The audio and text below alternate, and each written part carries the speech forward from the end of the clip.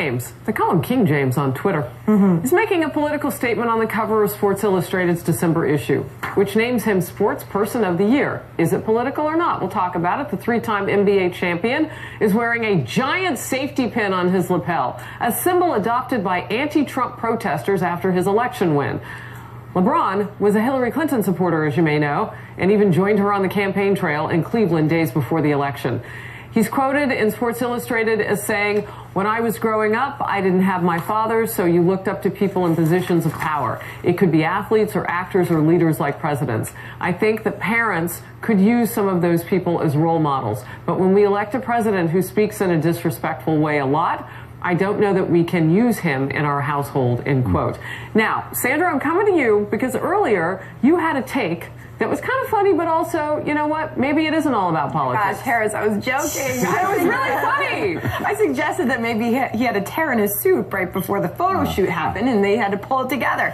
Look, because he is not saying why he was wearing that. It is just a symbol, and we I guess are guessing that's why he was wearing it. But I don't know about you guys, but most people I talk to, and I am a sports watcher, I know a lot of sports watchers, we kind of want politics left out of it. Yeah. And so these kind of statements, it's fine that they have their political beliefs and they share them with friends or family, but this is clearly a statement if that is why he is wearing that safety pin, and a lot of people are just exhausted from it. Let's keep politics out of sports. Well, and if we weren't exhausted after Colin Kaepernick, and you know how exhausted I got, and vocal. You and me both. I mean, it's kind of, we're at a sensitive point, but do we really want to be politically correct? So if people are preaching about not being politically correct, can they just live with the lapel pin at this point? Yeah, I mean, can live with it, but I mean, I think one of the great things about this election is it put celebrity endorsements in perspective, political endorsements in perspective. What, that they don't matter? It didn't work. By the way, I want to say, because I love LeBron, it didn't work. He also said, I hope Trump will be one of the best presidents ever for all our sakes, for my family, for all of us. So he's not saying, you know, he's not a never Trump person entirely. He's wishing him the best, which is something not all Hillary supporters. I was actually going to defend him because I actually prefer this so much more than Colin Kaepernick, which I found him to be obviously disrespectful taking a knee of over our the national flag anthem just and to catch everybody America in general. This is peaceful protest. He doesn't believe in public protests. He said, quote, "They can feel almost riotous sometimes. I want it to be more about what I can do to help my community. What can I do so kids feel like they're an important part of the growth of America? I'm not here to stomp on Trump. We're here to do our part." Listen, this is the kind of protesting I can handle. I don't love it, but I can handle it.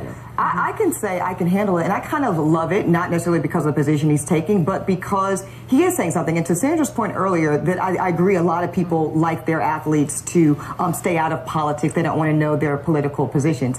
But I kind of think that's a trip, because earlier this year, when the great Muhammad Ali died, one of the things that he was very widely respected for was his strong political statements, and the fact that he was a leader on that front. And so I find it a bit confusing why, you know, it seems that some athletes are become heroes around their strong statements. Of course, he was also one of the greatest boxers to ever live, but that was also a part of LeBron James is pretty hot. Is. That's what I'm saying. On the court. LeBron James, one of the greatest basketball players to ever live, arguably the best. I don't know what Michael Jordan would have to say about that, but it's an argument, he would disagree. Right? Yeah, so I think it's just completely fine. And I have no desire for our athletes to not have a political voice, because historically they have, and it's something that I think they're entitled to. I don't think he's being disrespectful. He's not desecrating our flag. He's not talking bad about America. He wouldn't stay at a Trump hotel. Did we talk about that? But he still says he wants listen, there are people that don't like Donald Trump out there, and some of them are famous. And again, of all the insufferable morons who have said nasty things about Donald Trump, we talked about Madonna last week, LeBron James is doing it in a most respectful way as possible. And he did comment on that hotel. He said that he did it for personal, not political reasons. It was when the Cavaliers were here in town to play the Knicks, and he chose not to stay at the Trump Hotel. You can stay where you want, but it's interesting. If we're going to be in the world of PC, how do you navigate and not be a hypocrite? Yeah. Right? Yeah. All right.